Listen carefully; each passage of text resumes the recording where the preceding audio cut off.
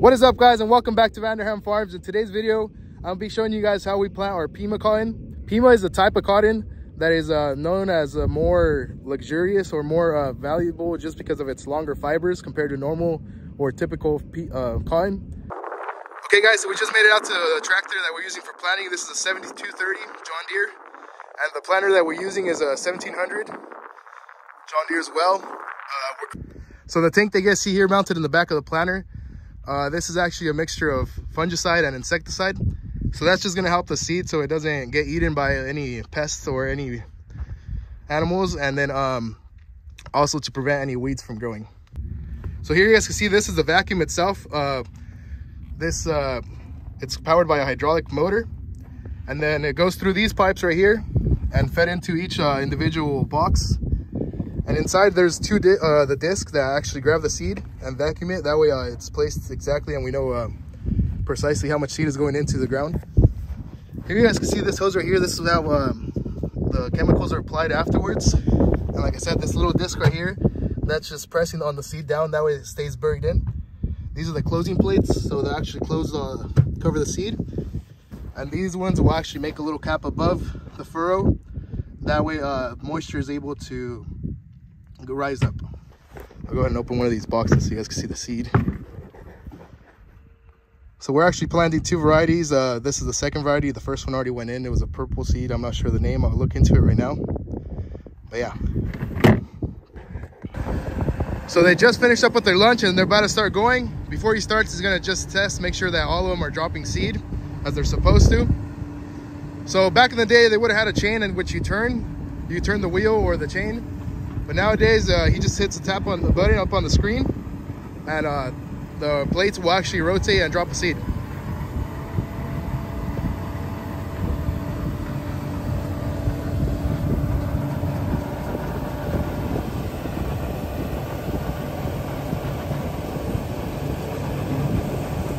There you guys can see the seeds coming out already. Let's go ahead and check that all of them are actually dropping.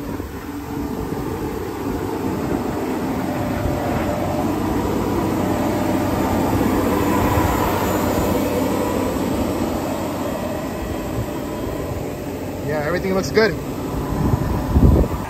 So yeah, we went ahead and figured out that issue, and it looks like everything is working good now. So he's ready to go.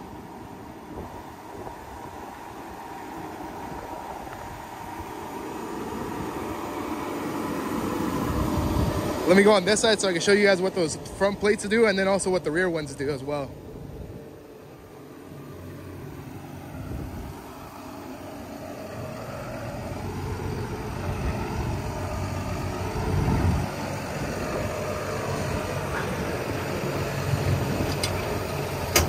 So they're just scraping off any dirt that's above. They look like they're a little high right now. Maybe it could be just because he's entering. But here you can also see the rear plates, how they're capping each furrow.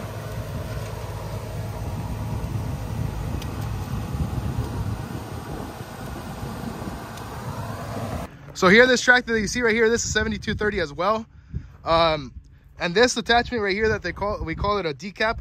So yeah, basically what it is just these bars that are getting dragged and knocking down that top layer off the furrows. So you guys, it's kind of hard to see the difference, but maybe here you can see how these have little peaks while these other ones don't. Get up front. So here you guys can see these are peaks, and then this is already flattened. So we've already gone over it with this and gone ahead and decapped it. That's what the process is called. And that's just so that we get down into the soil where it's nice and moist. So I mean, it's pretty hot today, but here you can see there's a lot of moisture right here already. Otherwise, we'd have to go down quite a bit, dig. And this is basically what the decap does is it'll take off this top layer that's dry and just leave it flat into the moisture where we could plant. So you can see right here, there's a lot of moisture already. So yeah, after we've also gone ahead and made the furrows, we're going to go ahead and come with a Lilliston cultivator just to go ahead and break down all those clumps. And yeah, just to make the soil better for planting. And then after, we'll hit it with the decap right before we plant. That way we don't lose any moisture. And the planter itself, you guys seen, has that plates in the back that actually makes the cap again. And what that does is help bring the moisture to the seed, bring it up, and just help the seed germinate quicker. So here you guys are able to see how dry the dirt looks, and then this is him actually going through and exposing all that moisture. So this is basically what we want to plant in.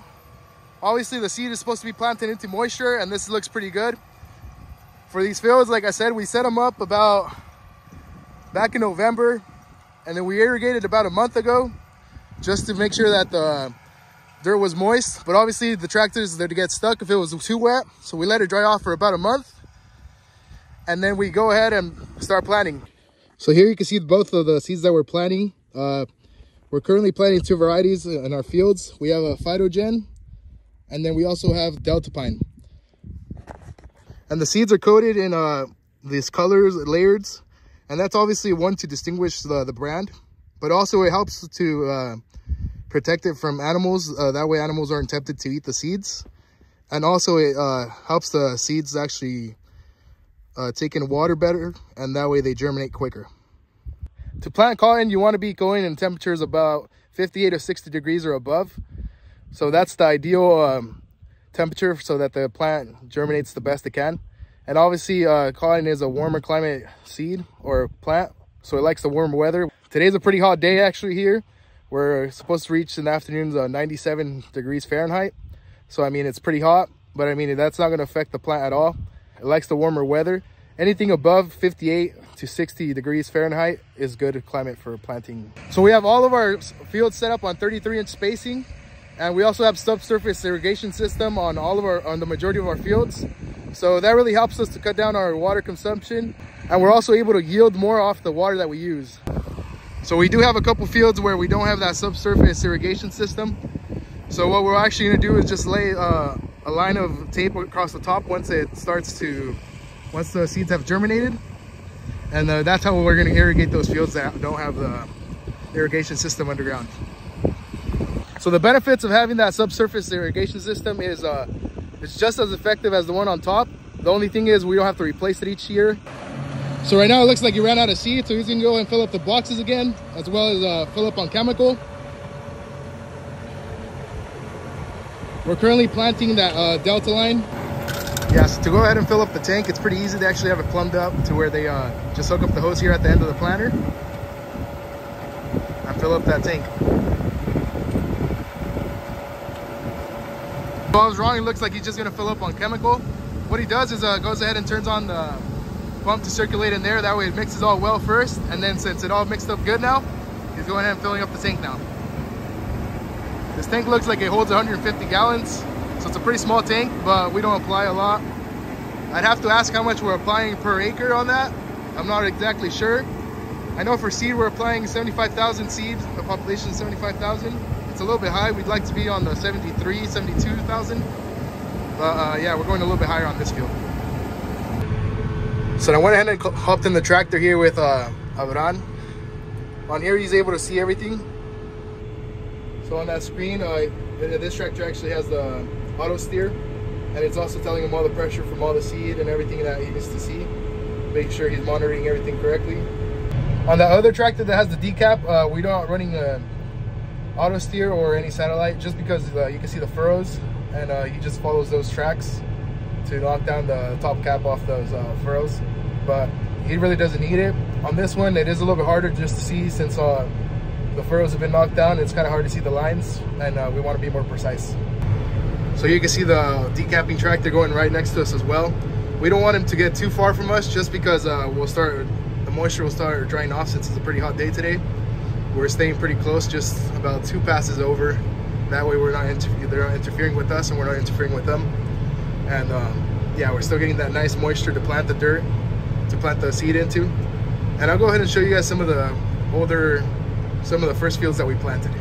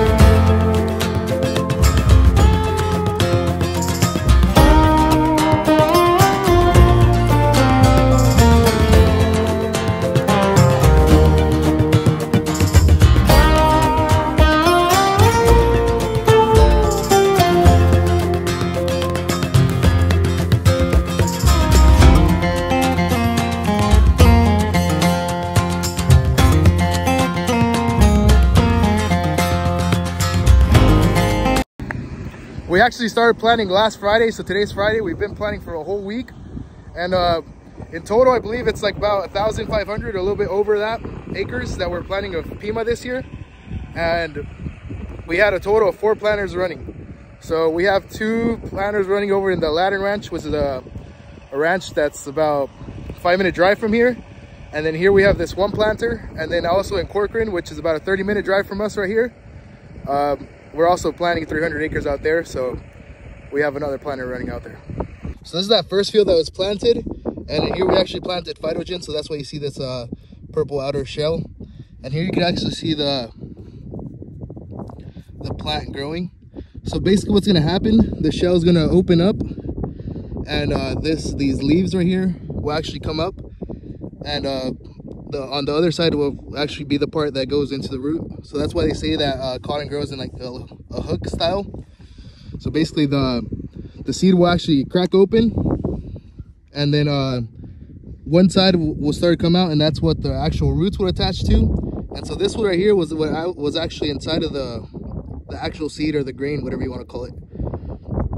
So that's why you see the outer shell right here on the side, and that's what's going to come up after a couple days. So we'll go ahead and cover it back up, let it come out on its own. So after the field's been planted, they're going to actually come with the decap one more time, and that's why you see everything's pretty flat now. They actually went and took off the cap. That way it's easier for the plant to go ahead and sprout out. It's pretty windy, so I apologize for that.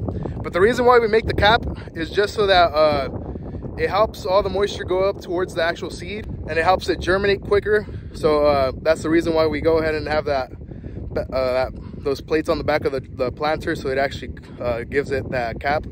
And then yeah, we're supposed to come back about a week later and decap it, so that the plant doesn't have to work as much to go ahead and come out. All right guys, so thank you guys for watching. That's going to be it for today's video.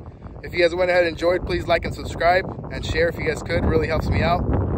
We also created an Instagram account a couple weeks back, so if you guys would like, go ahead and follow me on there. See you guys in the next one.